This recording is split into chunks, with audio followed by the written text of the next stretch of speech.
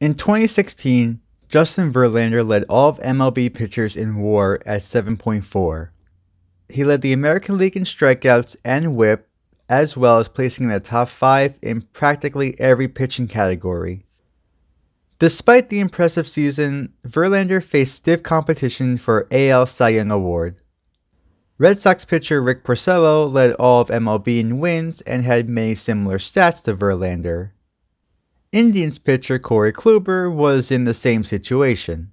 Very similar statistics to the other two, but he also led the AL in adjusted ERA. Orioles reliever Zach Britton set the record for lowest ERA in a season by a pitcher in baseball history and put together one of the greatest seasons by a reliever ever. It was going to be a tight race. Those 4 pitchers were the only ones in the American League that season to receive at least one first place vote. Out of a possible 30 first place votes, Justin Verlander received the most with 14. Porcello received 8 first place votes, Britton received 5, and Kluber 3. No surprise Verlander received the most first place votes. Out of the 3 starters, they all had very similar stats for the most part, but Verlander stood out with his league-leading strikeouts and significantly higher WAR. Seeing as how he received nearly half of the available first place votes, it appears Verlander was the obvious choice out of this group to win the Cy Young. A well-deserved one, I might add. Justin Verlander did not win the Cy Young Award. How exactly does the pitcher who received nearly half of the first place votes not win the Cy Young Award? To break down the reasoning, we need to look into how the voting process works. There are 30 people that cast votes for the Cy Young Award. Each voter places votes for a first place finish, second place, third place, fourth place, and fifth place.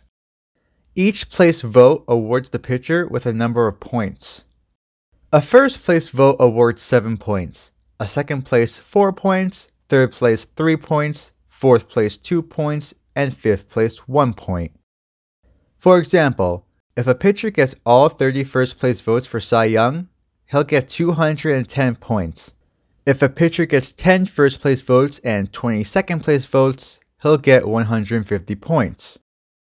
Since higher placing awards more points than lower places, the more higher place votes a pitcher gets, the more likely he'll finish with the most points overall. Whichever pitcher gets the most points wins the Cy Young Award. However, this system can occasionally allow strange things to happen. Verlander received 14 first place votes, but only 2 second place votes. He also had 5 third place votes, 4 fourth place votes, and 3 fifth place votes. Rick Porcello, who received 8 first place votes, also received 18 second place votes. That large number of second place votes helped push Porcello over the edge for most points received, and he narrowly won the Cy Young Award, totaling 137 points to Verlander's 132. We can see how this happened, but why? Why did the pitcher who received almost half the first place votes receive almost 0 second place votes? At this point in his career, Verlander had 5 top 5 finishes in Cy Young Award voting, including winning it in 2011.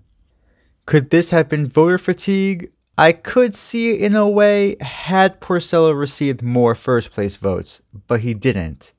Verlander had almost double the amount of first place votes that Porcello had. It wasn't close. The votes show the majority viewed Verlander as the best pitcher in the AL that season, while even more believed Porcello to be the second best. What really pushed Porcello over the edge was Verlander's lack of second place votes. I said it before and I'll say it again, how does the pitcher who received almost half of the first place votes receive almost 0 second place votes? Verlander received almost as many third through fifth place votes as he did first place. I have never seen such a discrepancy where nearly half of the voters believe a pitcher to be the best, while the other half believe him to not even be in the top 2. Oh, but it gets worse. Out of a possible 30 voters, Verlander only received votes from 28 of them. There were not 1, but 2 voters who did not even think Verlander to be a top 5 pitcher in the American League that season. I'd like to repeat that because it sounds vaguely important. There were 2 voters who believed Justin Verlander was not a top 5 pitcher in 2016. Verlander led all American League pitchers in WAR, strikeouts, and WHIP. He was also in the top 5 in ERA, adjusted ERA, innings pitched, and wins. 2 voters didn't believe he was a top 5 pitcher. Had those 2 voters voted Verlander for 3rd place or higher, he would have won the Cy Young Award. Who were those 2 voters who left Verlander off the ballot? Fred Goodell and Bill Chastain. Both coincidentally cover the Tampa Bay Rays. Chris Archer probably had the funniest reaction to the voting results. From 1st to 5th, Goodell voted for Rick Porcello, Corey Kluber, Jay Happ, Zach Britton, and Aaron Sanchez, while Chastain voted for Rick Porcello, Zach Britton, Corey Kluber, Chris Sale, and Masahiro Tanaka. Funny how the Tampa Bay writers chose AL East pitchers over Verlander.